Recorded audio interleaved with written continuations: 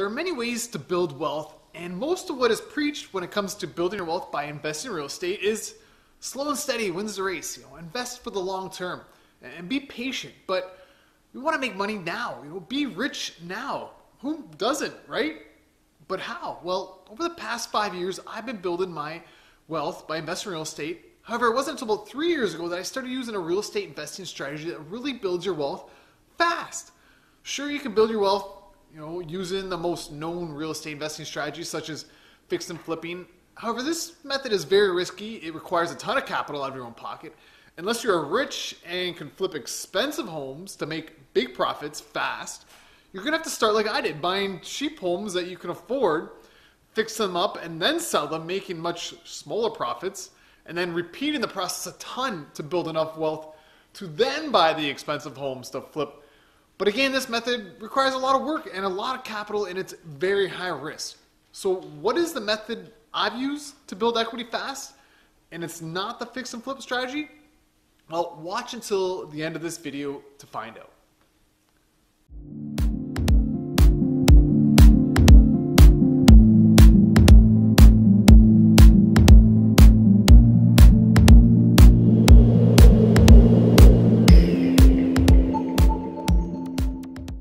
Hey, it's Tyler, 2015 Crew Magazine Investor of the Year, and your real estate investing educator.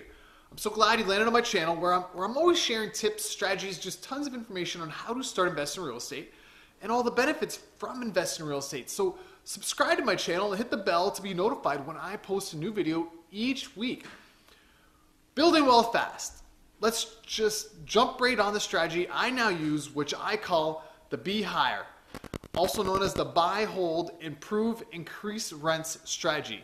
Yeah, I know it's not that catchy as fix and flip or buy BRRR, but it's the best I could come up with. So if you can do better, by all means, leave a comment below. I won't be offended, and if it's good, I'll probably use it. So this strategy, it's nothing new. You just don't hear many people talk about it because it's not as sexy and popular as fix and flipping. And it does require you to tie up your capital in the property, so many people don't use it. Instead, using the other popular strategy, which is another one is this buy, renovate, rent, and refinance real estate investing strategy, known as the BRRR. However, both of these methods require a lot of capital. You need the down payment funds, and then you need the renovation funds. That's a lot of capital. Most of us just don't have this kind of money lying around. Plus, with the BRRR strategy, since you are still going to hold on to the property after you renovated and refinanced it, which if done right allows you to pull out your capital to then reinvest in the next property. Financing becomes an issue. This happened to me because when you refinance, your new higher mortgage due to the increase in the value of the property results in your debt levels increasing, and unless your income can justify the increase to maintain a good debt ratio so you can borrow, the banks are, eventually going to say no. On top of that, there is the risk of not getting a high enough appraisal you need to then refinance the property to pull out your capital when you use the BRRR real estate investing strategy. Now, I've used that strategy. It's helped me build my portfolio, but that has happened to me at this property that I have right here. I did a ton of upgrades to the bones of the property, new roof, new furnaces. It was a duplex, new ACs, updated the electrical, but the appraiser couldn't see these updates, and thus he appraised the property for not much more than I purchased it for, even though I had invested $60,000 in the property doing these upgrades, which they were needed. This left me sitting on this property with a ton of capital tied up into it because I couldn't refinance it to pull it out. Now, with my buy, hold, improve, increase rent strategy, as I said, also known as BRRR, you can avoid all the risks that come with fix and flipping strategy and the BRRR strategy. So how does this strategy work so you can build wealth fast? Well, it's almost a hybrid of fix and flipping and BRRR. Only you hold the property for the long term and you don't dump a ton of capital into doing renovations because you're buying properties that, yes, are ugly, that's how it works, and could be updated a ton, but really don't need it. Just some TLC because they're already being rented. They're already livable, but they're just, a little ugly. But first, this really only works when you invest in multi-unit properties, usually 3 units and up, commercial too, but it could still work for smaller 2-unit properties such as a duplex. So why multi-units? It's because when it comes to multi-unit properties, these income properties, they are valued many by the bottom line that it generates, the income. Whereas with a single family home, these are valued based on comparable properties that have sold in the area. This is why fix and flipping works so well with single family homes, because you're buying them below market value, below the value comparable properties have sold for in the area, because they need work being restored to what a nice updated comparable property in the area is worth. This point also goes back to using my method with duplexes. Investors looking to buy duplexes will look at the income the property generates, but comparable properties do come into play with the smaller units, which makes investing in these units not a sure bet if you're going to apply my Be Higher method. However, in my experience, even with duplexes in my market, the income, it does still matter, and investors just want a certain cash-on-cash return to justify the price. But if a similar property next door, another duplex sold for $50,000 less than yours, even though it still produces a good return, resulted in a good cash-on-cash return that the investor wants, they're going to compare it to the similar duplex next door, which will affect the value in our properties, even if the return is good. That's why I say, sometimes it doesn't work with duplexes as well as it works for bigger multi-unit properties. So when you invest in 3 units and up, comparable properties, as I say, don't matter as much. It's all based on the income the property generates, because investors are only looking for a good return on their investment. This means your goal is to increase the bottom line, the income of your property, which in turn will increase the value of the property. So what is Be Higher and how does it work? Now that you know it works best when you invest in multi-unit properties. Well, it works by buying properties that are tenanted, meaning they're livable units, and buying a property that still cash flows, usually, and they need the cash flow just enough to cover your expenses, just in case it takes a while for the tenants to move out until you can increase the rents to market value. And that is the key with this strategy. The property must have below market rents. Now, the only negative with this strategy in terms of not building wealth as fast as you do when using the fix and flip strategy is you're holding onto the property until the tenants move out of the units, which you just don't know when that's going to happen. But once they do leave, if you bought the right property, then all you need to do is some TLC, some paint, maybe some new flooring, mainly repairs to the unit from the previous tenant. Not a ton of renovations, because you just don't have to, because you bought the property already knowing that all you really have to do is re-rent the unit for the market rents, because the rents were just too low to begin with. And since you are going to increase the rents, thus increasing the income, the market value of the property skyrockets, resulting in you building wealth fast. So let me show you, exactly what I'm talking about. On a duplex that I purchased late in 2016, where I applied my Be Higher method. That's right. I'm living proof that this does work for duplexes, as I myself bought a property based on the income and the return I needed to get from that property, which needed to be at least 5% cash return. And this is because, as I said earlier, it needs to cash flow enough just in case you have to wait a while until the tenant moves out to increase the rents. Quick aside, actually, some people are going to argue that the income doesn't matter for small multi-unit properties such as duplexes. It's all about comparable properties. However, in my experience, it does. That property I talked about earlier that I invested $60,000 in the renovations and couldn't refinance it.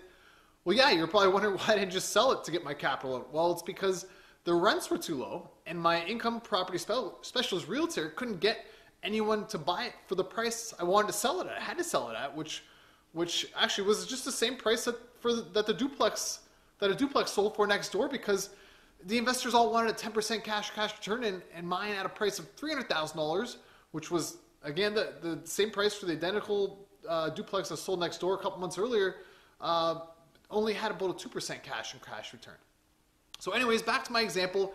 Here are the numbers for the side-by-side duplex that I purchased, which I paid only $140,000 for.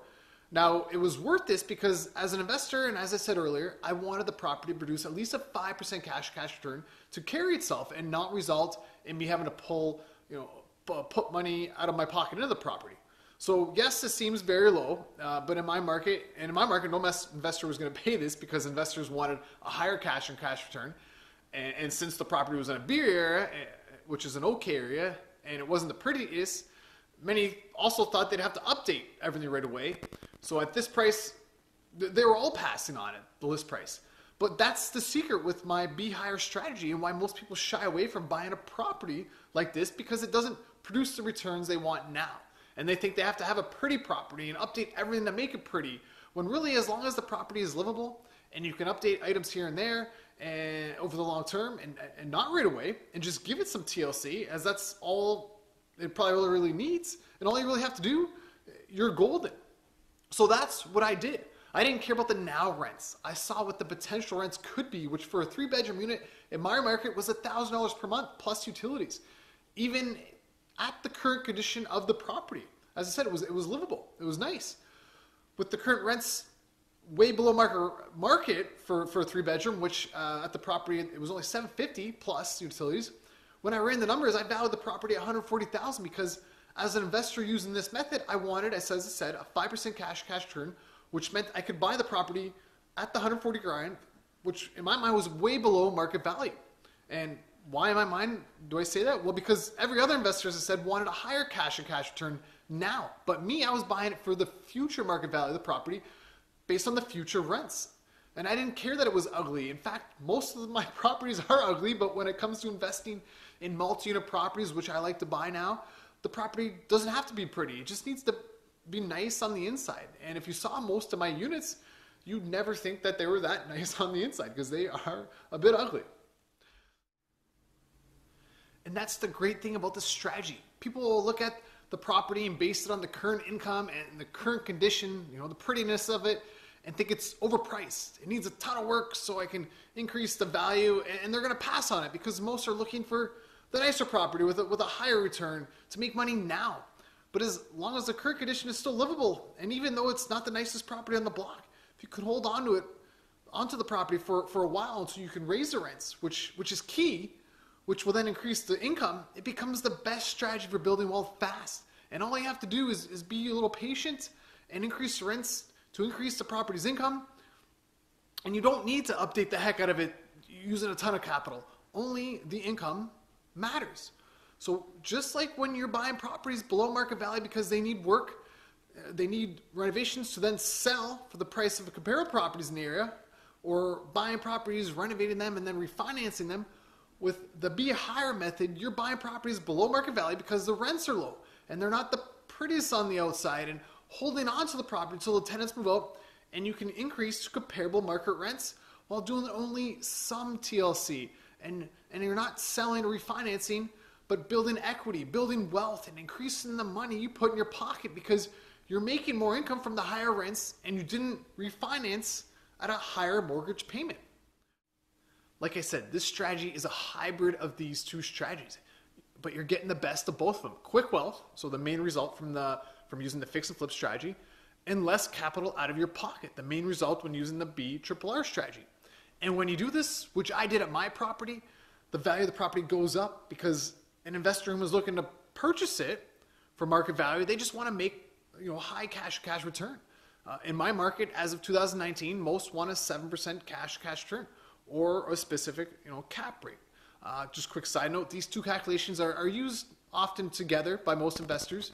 If you want to learn more about cap rates, check out this video here by clicking the little button in the corner to my left, to my left, but you're right since you're watching. So back to my property.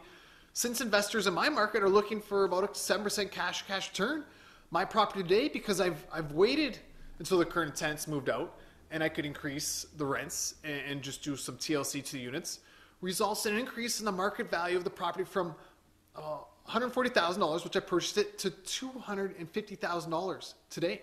In fact, here's a breakdown showing you how that works. Now, if you don't recall, I mentioned I just purchased this property back in 2016, only about 2.5 years ago to be exact, which means I've increased my wealth by over 100 grand. This is why I say this real estate investing strategy is the fastest way to build wealth, and it doesn't come with all the headaches of the other real estate investing strategies, nor require a ton of capital to do major renovations, which cause more headaches, making it, in my mind, the best and easiest way to build wealth fast. So, if you want to learn more about this method that has helped me grow my net worth to 7 figures in just not even 5 years, you can enroll my free real estate investing bootcamp where you will learn how to get started investing in real estate so you too can use this strategy to build your wealth fast. I hope this helped, and if you liked this video, I'd really appreciate if you clicked on the thumbs up button below and also subscribe to my YouTube channel so you continue your real estate investing education. Lastly, be sure to check out some of my most recent videos right here, one to my left, your right, to learn more about how to invest in real estate. Thank you, and we're going to see you at the next one.